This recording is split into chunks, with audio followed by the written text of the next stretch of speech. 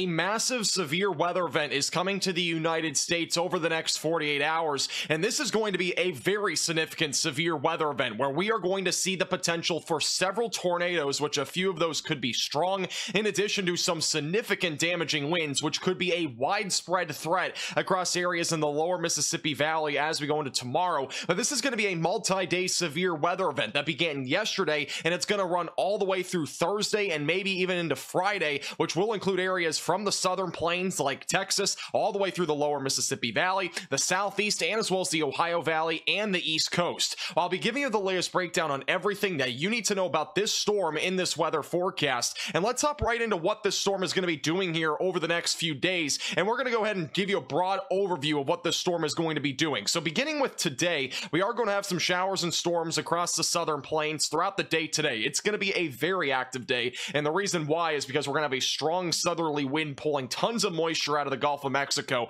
which is going to lead to numerous rounds of showers and storms across Texas. But once we go into tonight, that is when the significant tornado threat begins in areas like southeast Texas, and we will have plenty of showers and thunderstorms across areas in Texas tonight into tomorrow morning. Once we go into Wednesday, that is when the most significant severe weather day is going to occur, where there is right now a threat for some very significant damaging winds. Upwards of 60 to 90 miles per hour is going to be possible, and this is all due to the fact we are likely going to see either a squall line, we might even see a small-scale derecho happen back down in the lower Mississippi Valley, and this could lead to some very significant damaging winds, a little bit of large hail, but that's really not the main concern. In addition to the chance for a few tornadoes or even several tornadoes, it's really going to depend a lot on the environment as we go into Wednesday, and I think we're going to have a lot more information about that tornado threat tonight. I do plan on going live for a little forecast live stream tonight, answering all your questions, so make sure that you are subscribed to the channel. Once we go into late Wednesday night into Thursday, this continues to move to the east. It's going to impact areas in the southeast like Florida, Georgia, and South Carolina, and we'll be watching for another severe weather threat on Thursday in the southeast, in addition to the Ohio Valley. We're going to have two different areas to watch for some severe weather.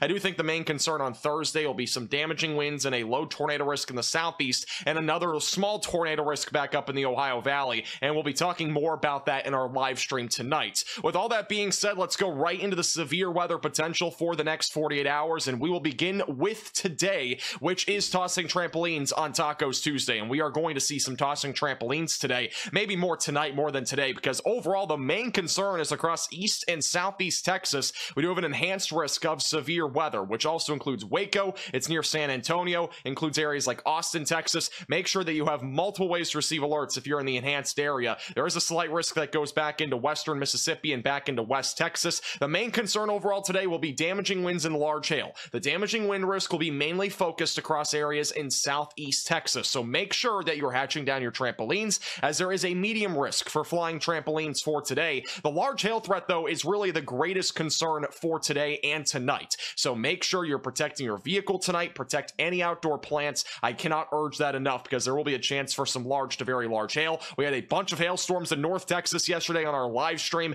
It's very possible we have more of that today across areas like Texas. Now, the tornado risk is hatched, and that means that there is a chance for strong tornadoes. It is still a low chance, but there will be an isolated strong tornado or two in that yellow hatched area. With that being said, I do think this threat will primarily be after midnight tonight, which is really the worst timing possible, meaning that any tornado threat that we have today, that will be mainly tonight in areas like East Texas and western Louisiana, and that will be mainly overnight tonight once that cluster of storms develops. But with that being said, I would not rule out an isolated tornado or two during the daylight hours today. But this is why I'm telling you, make sure that you have multiple ways to receive alerts and have a tornado action plan set in stone for tonight in case there are any tornadoes after midnight tonight, which is definitely possible. Now, the worst day of severe weather, and I've been saying this for really, I think, 2 or 3 days now, the worst day of severe weather is going to be Wednesday, and that's really because we already have a moderate risk one that just got issued by the Storm Prediction Center. In addition to that, this is where we're going to be watching for the threat of either a squall line or potentially some sort of derecho that could happen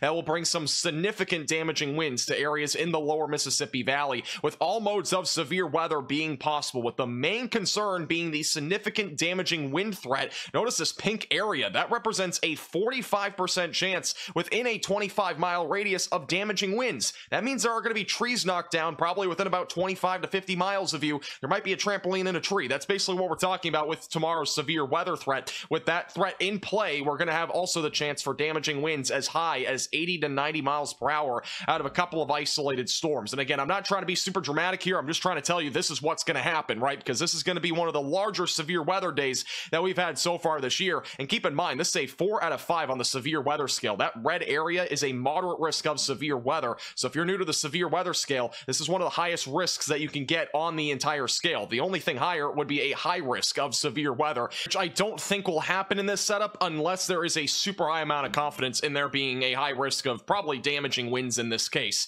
The tornado threat for tomorrow, it is a higher tornado threat than usual. I would consider this in the medium to high category for a tornado risk, with that red shaded area representing a 15% chance within a 25-mile radius of a tornado. In addition to that, there's a hatched area, meaning that there will be a chance for a couple or even a few strong tornadoes in the lower Mississippi Valley. So make sure that you have multiple ways to receive alerts on have a tornado action plan in place for Wednesday, because Wednesday again is going to be our greatest threat of severe weather. In addition to that, there will be a chance for some large hail, but it's really not that notable of a threat at this point. The damaging wind threat is likely going to be widespread. In addition to that, the tornado threat, we very easily could see an EF2 or EF3 type tornado happen. And the reason why is, one, we have a very strong low-level jet. We have very favorable veering profiles in the atmosphere, basically meaning there's going to be a lot of spin in the atmosphere. With that being said, we can combine those two things and put it into the significant tornado parameter, which gives you an idea of where the greatest tornado risk will be. And overall today, it's primarily going to be across areas in southeast Texas and Louisiana as we go into late tonight into the overnight hours, where there will be a chance for a few tornadoes, potentially a strong tornado or two. Once we go into Wednesday morning, this activity moves to the east, and notice how those tornado parameter values really get higher. We're talking 3s, 4s, and 5s, which the highest a tornado parameter value can go is 10. So in terms of this threat, it's definitely on the higher side of things when we talk about tornado parameter values. It's very rare that we ever get something near 10, and we'll have plenty of that opportunity, at least going closer to 5 to 6 values across areas like eastern Louisiana and western Mississippi throughout much of the afternoon, as well as into the early evening hours. I do think at least for Wednesday, this should not be super nocturnal. I think a lot of this will be during the daylight hours, aside from what we're going to see tonight into tomorrow morning. I think overall, a lot of this will be during the daylight, which is good news. Obviously, we do not need more nocturnal tornadoes. Those are very dangerous, especially since a lot of people are sleeping. So here's the timing for today. Severe weather will be possible in southeast Texas, not ruling out an isolated tornado this morning, damaging winds, large hail. This afternoon, another isolated storm or two will develop, maybe a low tornado risk. By this evening, storms will continue across much of Texas and as well as Louisiana. Once we go into Wednesday morning, again, notice what we're going to be looking at. This is 3 a.m., by the way, tonight. So going into tonight to tomorrow morning, huge swath of storms producing significant damaging winds. Notice how this thing bows out on the HRR model. That's indicating a bowing segment, likely going to lead to some significant to widespread damaging winds. Once we get closer to tomorrow morning, those storms continue to push to the east, and by the afternoon hours, those storms will move into areas like Mississippi and Alabama, and overall, the tornado threat should be much lower after sunset tomorrow. I do think the main concern will be during the daylight hours overall. If you're back over in the southeast, storms will be doing the same thing. Notice this is the furthest the future radar goes out, but again, severe weather possible in that bowing segment all the way through around 6 or 7 o'clock in the evening. Damaging winds and an isolated tornado risk will carry over as we go into the late evening hours on Wednesday, and then eventually as we go into Thursday, there will be another round of severe weather in the southeast and the Ohio Valley. Here's a quick little preview at the Ohio Valley. We'll be talking about more on this in our live stream forecast, most likely later today. If we don't have that, I will hopefully talk about it tomorrow. Overall, there will be a chance for a isolated tornado or two across areas in Ohio, back into northern Kentucky, and even maybe West Virginia, right around this low pressure system, which means that there will definitely be some spin in the atmosphere. Make sure that you're subscribed to the channel. We'll be keeping you posted with the latest as this event all evolves.